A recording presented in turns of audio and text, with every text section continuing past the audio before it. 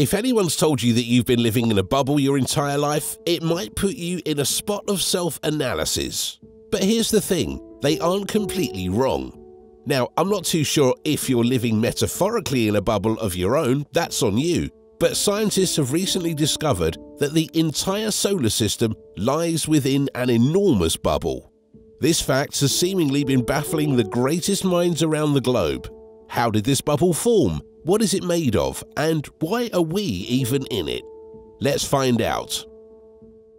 Bubbles around the universe have been identified in the past, with the most popular being the Soap Bubble Nebula situated in the Cygnus constellation. Looking at these cosmic bubbles from afar might seem like a wonderful thing to do, but when you realize you, yourself, are within a massive bubble, things get a little weirder. A recent study delves deeper into this concept and reveals that the Earth is surrounded by a vast bubble about 1,000 light-years wide, whose borders drive the formation of all nearby young stars. For decades, astronomers have known the solar system lies within the so-called local bubble, a giant void surrounded by thousands of young stars. But there's a whole lot that was unclear about this bubble, including everything from its precise size and shape to its origins and evolution has remained unknown. Researchers investigated this bubble and found some incredible new insights into how this bubble supports the formation of stars. The study's lead author, Catherine Zucker, an astronomer at the Space Telescope Science Institute in Baltimore, reveals, "Unexpectedly, we found that all nearby star-forming regions lay exactly on the local bubble's surface. We stumbled upon this discovery completely by chance." As the saying goes, most discoveries are by accident, although I'm not too sure who said that first. Researchers sought to create a map of the major landmarks in the solar system's galactic neighborhood.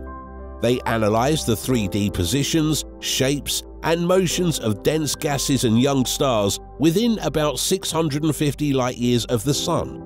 Zucker further explains, "One of the most challenging aspects of the research was the sheer number of dimensions needed to build a real 3D physical picture of star formation on the bubble's surface. The research involved mapping 3 dimensions of space, 3 dimensions of motion, and a time dimension. Now we can literally turn back the clock and see how these star-forming regions evolved over the past millennia. In contrast, most of our traditional understanding of stellar birth has been based on static 2D images of star-forming regions." Fair enough, but that doesn't really tell us how it even formed. Well, to answer that question, researchers analyzed the motions of these young stars, which helped them reconstruct the chain of events behind the creation and growth of the local bubble. They discovered that these stars were traveling mainly straight away from the bubble's surface, which indicated they were moving because the bubble was expanding gradually over time.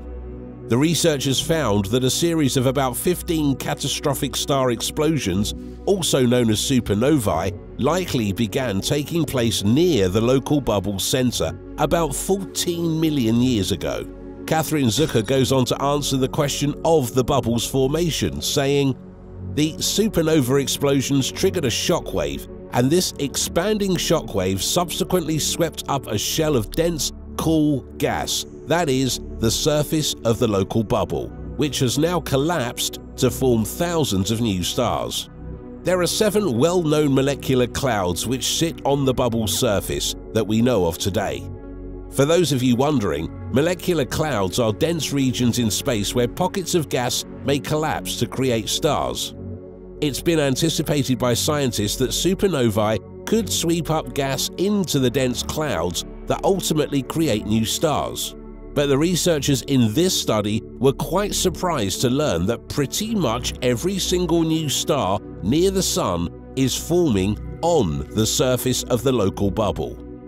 Zucker further mentions, "Basically, we can explain how all nearby star formation began, and in doing so provide very strong observational support for this long-held theory of supernova-driven star formation, where stellar death can trigger stellar birth. The findings propose that a supernova linked with the bubble has detonated about every million years since the first one exploded about 14 million years ago." Zucker explains, we think we know which clusters were responsible for the supernovae that powered the expansion of the bubble.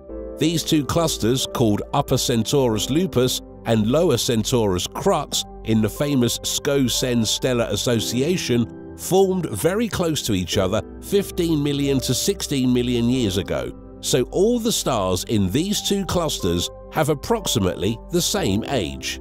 That's incredible. But what's really happening out there? The answer to that question, like most other things about the cosmos, is a little around the lines of speculation, but don't worry, we have a fair idea of what's really happening. What's unique, though, is that researchers confirm that stars in these two clusters were born with a range of masses.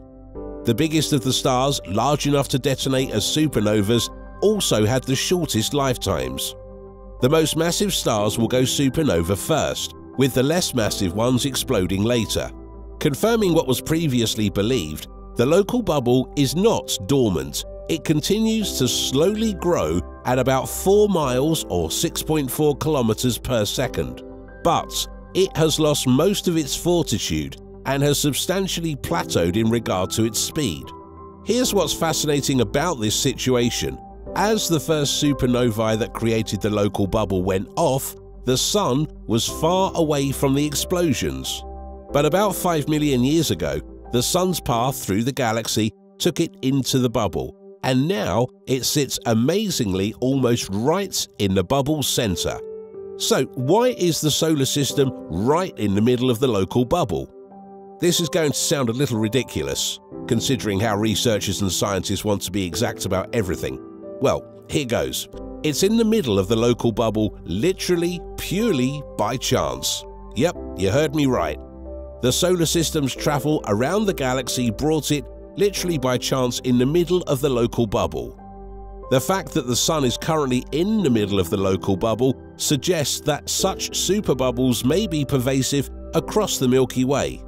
Otherwise, what are the chances that our Sun is right in the middle of one? The Milky Way may resemble Swiss cheese, as noted by one of the researchers, with holes in the cheese blasted out by supernovae and new stars forming in the cheese around the holes created by dying stars. Zucker explains, the local bubble may be interacting with other bubbles in our galactic neighborhood, and we hope to map out other bubbles and their interactions with each other in future work. One of the most challenging aspects will be trying to determine the ages and progenitor stellar clusters going supernova of these bubbles as we get farther and farther away from the Sun. However, new data from the Gaia mission, Gaia DR3, will definitely help, as it will provide 3D space motions for 30 million stars, a key ingredient in piecing together this puzzle. For those of you wondering, Gaia is a space observatory of the European Space Agency that was launched in 2013, and DR3 is short for Data Release 3. Okay, so at this point, one might wonder what this bubble looks like. Well, we're in luck. The team, using data visualization software, mapped out the asymmetrical bubble. Over millions of years, at least 15 supernovae have burst and pushed gas outward, creating a bubble where 7 star-forming regions are found on the surface. The astronomers created gorgeous 3D maps of the local bubble's celestial material. Zucker says, when the local bubble started forming, the Earth was over 1,000 light-years away. We think the Earth entered the bubble about 5 million years ago, which is consistent with the estimates of radioactive iron isotope deposits from supernova in the Earth's crust from other studies. Another contributor to the study and CFA astronomer Elisa Goodman, who founded GLUE, the data visualization software that helped piece together the study's maps, explains that statistically the Sun wouldn't be near the middle of a vast bubble if they were not common throughout the galaxy. The local bubble might be just one of the many that we happen to be inside of at the moment. Researchers think that the Sun in its history has likely passed through many superbubbles, probably even greater than this one. The scientists' next plan is to map out the locations, sizes, and shapes of more bubbles in the Milky Way to get a full 3D aspect view of it. By pointing out where these bubbles really are, astronomers can piece together how these bubbles act like nurseries for stars, how the bubbles interact with each other, and how galaxies, like the Milky Way, evolved over time. So, what do you think? Why are we in this bubble? Is it purely by chance that the Sun is at its center, or is there a deeper answer? And is this local bubble inside another much larger bubble?